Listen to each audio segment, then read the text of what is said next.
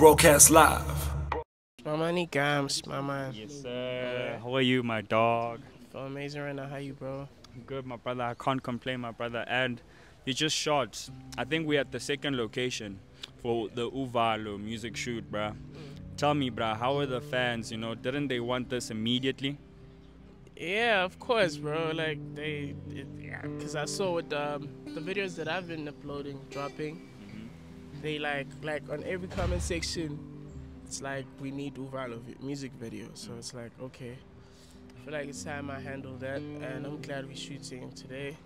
And it was very crazy because like the call sheets were saying we starting at like 4:30. Yeah, but we really missed that. We came at 5. Yeah. Yeah, but we just gotta finesse it. I guess we're gonna wake up tomorrow and start again, try to capture that, you know. Is it like sunrise?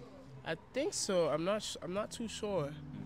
Yeah, but like the director was like, there's something that he was really trying to get, but we can't do it because we're late. Oh, okay. It was like 5, so I think we're just gonna wake up tomorrow again, you know. But we at the second location. We just saw everything that we needed. I think we up to the third one right now. Yeah. And I think the third one is where Shava is gonna be there as well, ne? Yeah, big homie. I think he pulling up. Definitely pulling up. We spoke about it. Supposed to pull up at 10. I don't know what happened.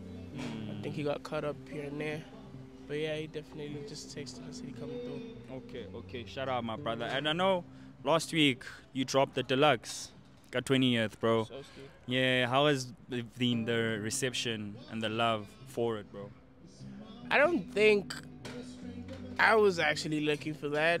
Honestly speaking, bro, I think I done did my job with like dropping the actual album. Okay. With the Deluxe, it wasn't about like numbers or whatsoever. Even though I had the Rick Ross feature, which was so crazy. I don't know, right? It wasn't about that. It was like, since my album did so well that we're sitting on a platinum right now in less than like 2 months. I was like, you know what? As an appreciation to my supporters, let me just like drop my music, you know, just like give it to them, like what I was working on in Dubai.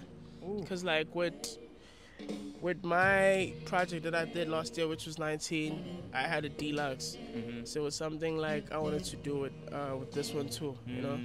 So I feel like people are saying wrong timing, but like I don't think it was wrong timing, you know.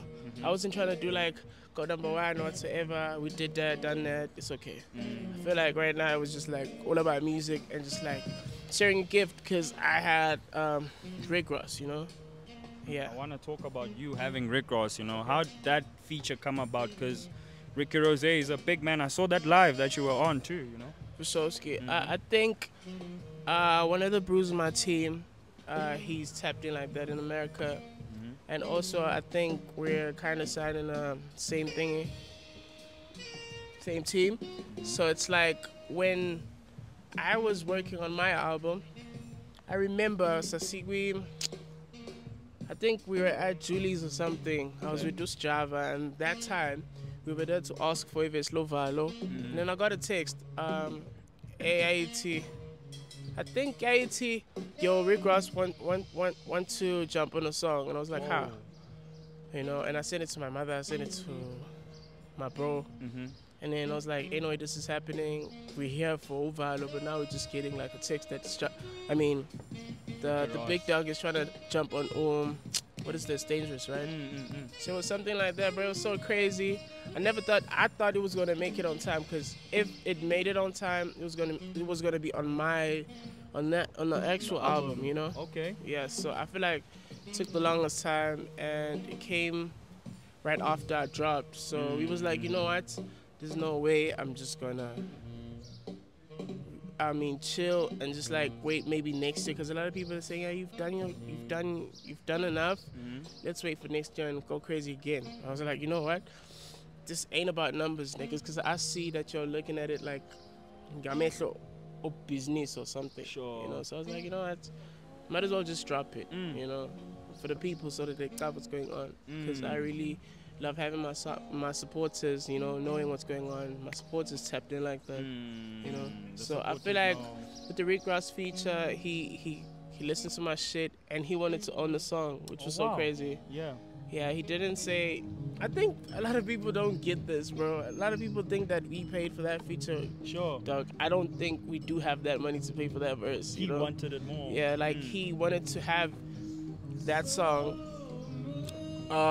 for his album, I think, because he's working on his album with African artists. You know, he didn't say he wants the beats. He said he wants the song with my vocals on it, which was so crazy. I didn't understand. You know.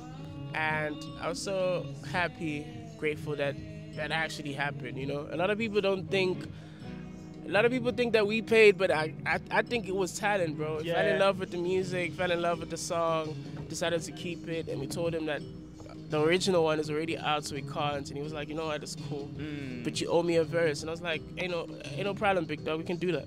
So that's big blessings, bro. That's you're very much deserving of that, bro, because your motion has really been big this year, bro. And I wanna wrap it up, my brother, and just talk about like these songs I was listening to on your Deluxe. It was Heal and 2 p.m. I don't know 2 p.m. in Dubai, but it's written in a Arabic way, bro. There's a thing of you maybe being in a feud with A-Reece, bro. I don't know if that exists or it's just like potential rumors, but could you clear it up for us? Honestly speaking, bro, I am a fan, but I just don't like how his supporters always come at me, you know? So it was just like, you know, because like a lot of people, and also him, I guess, on Twitter, he took it there and just like was on some, you know what, I'm putting it on your face, in your face, that yo, I'm number one and you independent, wada wada, and you know what, it was so crazy. But I don't think I'll ever diss him. I'm still a fan even now, even though they don't think I am a fan. Yeah. Still bump him. I couldn't even bump his album because like I dropped the same day. So there was that feud, you know, everything going around. But I started listening to him like the day before yesterday. And I have to say, great project. And I'm not just saying this because, you know, I am being genuine right now. But it's whatever. It's whatever with niggas, bro. Shut up. Like with the supporters and stuff, I feel like Twitter and social media always be driving everything crazy, you know? So I don't know how he is going to take that, you know? But it's whatever right now. It's real. Broadcast live